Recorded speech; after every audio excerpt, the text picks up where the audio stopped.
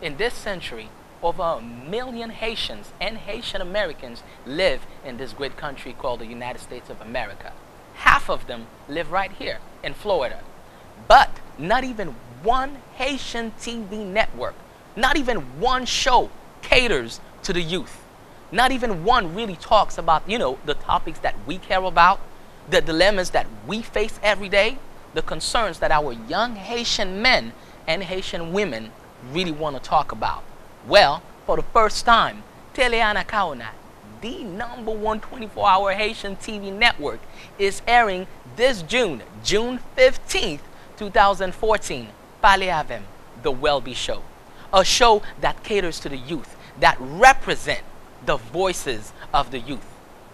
Don't believe me, huh? Well, okay, when was the last time you had a show or you heard a show that talks about the myth about our Haitian men and women? If you approach me and tell me you're going to buy me a house, I just feel so disrespected by that, because what else am I good for? What else can you offer me besides a house?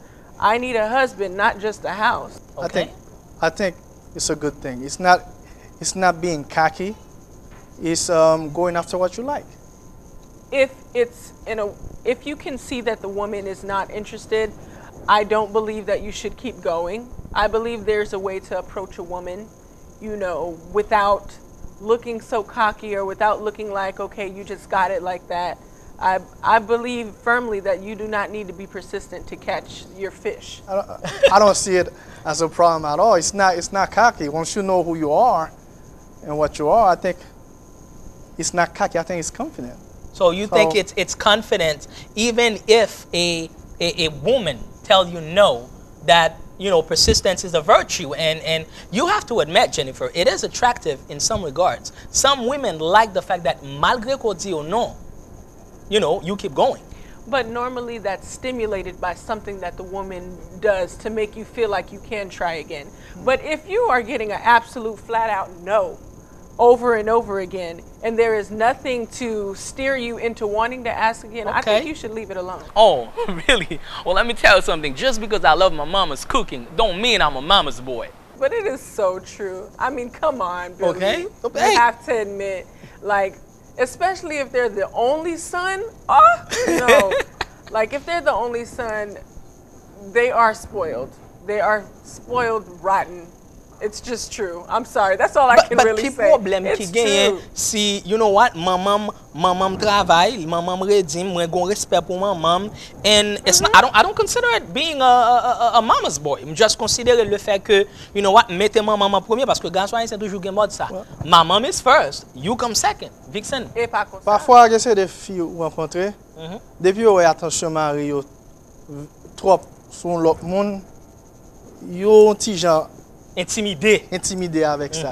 I don't care if they call me mama's boy. Oh, I don't care. That's the first woman I know. She's gonna be the first. She's gonna be. I will spend the rest of my life honoring her. But yes, you're my wife. But this is my mother. So for the fact that I have a tight relationship with her, you call it mother's boys. I think that's wrong. It's okay to be a mama's boy. Even though you're 40, even though you're 50, it's okay. Well, if we want to get biblical. Oh, let's get biblical. Let's get biblical about it. Biblical first, it is. Okay. God first. Then your family. Then. Then. And only then should you be worried about your mom and your dad. But your family should come first. So if mom has a say-so in your financial issues at your house, if mom has a say-so on the food that gets put on your table, I do not agree with that. I don't think that's you on the spot. Okay, you want me to push the envelope here? I don't know. How about the lack of Creole speaking in our Haitian community? Papa moi qui même les relève dans téléphone, je try pour parler créole avec lui, and then li toujours répond en espagnol. So ça veut dire que tout dernièrement il dit oh moi parler créole là bien. I'm like yes, thanks to myself. I think that is not a good thing. It's very discouraging because I think about the Hispanics who their language is very important to them.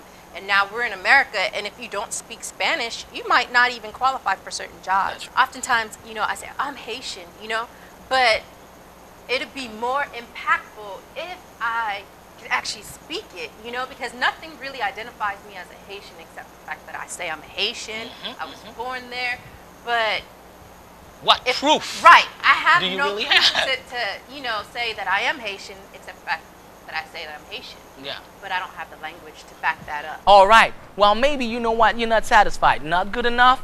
How about bisexuality? Yes, it's here. Let's deal with it, people.